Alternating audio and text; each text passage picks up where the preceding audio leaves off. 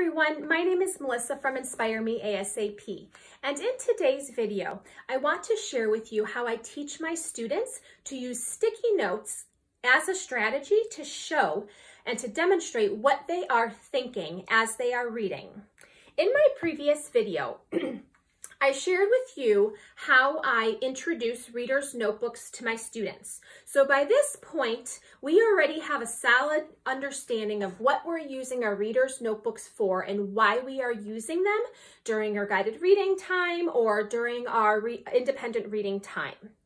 For the purpose of today's video, I have a lesson that I took directly from my unit on implementing readers' notebooks, and I'm going to demonstrate to you how this would look like with my own second grade classroom. I would begin the lesson by using a nonfiction book. Now, you can certainly use a fiction book for this lesson, but since we're also learning about nonfiction text features, it's a great way to incorporate those nonfiction text features throughout this lesson as well.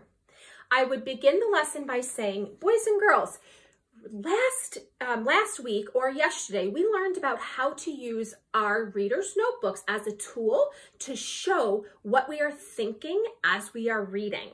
And we write down important things in our side of our notebook. Well, today, boys and girls, I want to share with you how readers use sticky notes to show what they are thinking. I would have my nonfiction book all ready to go, and we know that we don't read the entire book during the mini lesson because we only have a about 10 minute window of time for the mini lesson. So I already bookmarked a page that I want to be sure that I focus on as part of my mini lesson with my students. Once I made the connection for our previous learning and what we've already been doing in our reading workshop lessons, I would then begin by explicitly demonstrating what it would look like as I am thinking about what I am reading and how I would write that on a sticky note. I would read one passage out loud, and I'm actually going to do that right now. It'll be real quick, and I'm going to show you how I would demonstrate and what that would look like and what that would sound like. Today, there are only about 1,600 pandas left in the wild. Many of the forests where pandas live have been cleared to make room for farms. Pandas have nowhere to go and no food to eat. Oh my goodness. Boys and girls, I'm wondering, today there are only about 1,600 pandas left in the wild? Wow, that's really sad to me, but that's also a new fact that I learned. I didn't know that. I thought there were tens of thousands of pandas. I didn't know that. That's a very fascinating, sad, but a very fascinating fact that I learned. I'm going to jot down what I am thinking on that sticky note, and I'm going to put it inside of my reader's notebook. Why are there only about 1,600 pandas left in the wild? Page 23. Now, I always want to encourage my students to cite textual evidence and to include the page number that they got the evidence from. So even my second graders are in the habit of writing down the page number, going back to the text or where they're picking and pulling that information from. I would then share just another example for my students. I would flip to the next page, page 24. I'm going to read this passage, boys and girls. Panda, baby, boom. Oh, I noticed that text feature right there. Pandas are also protected in zoos. The first pandas were brought to the United States from China in 1972. Today, there are about 100 red and giant pandas in zoos.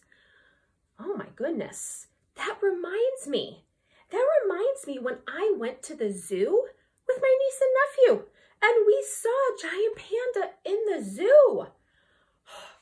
I can write that down on a sticky note. I can show my thinking on a sticky note, and I can write down, again, citing text evidence, citing the page number, on page 24. The text says there are about 100 red and giant pandas in zoos. This reminds me of the panda that I saw in the zoo. Very clear language I would use. This reminds me of.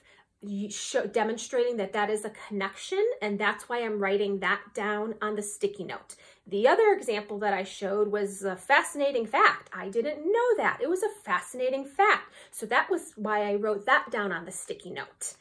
I would then encourage my students as I read the next page to get them actively involved, to have them demonstrate that they can do this on their own.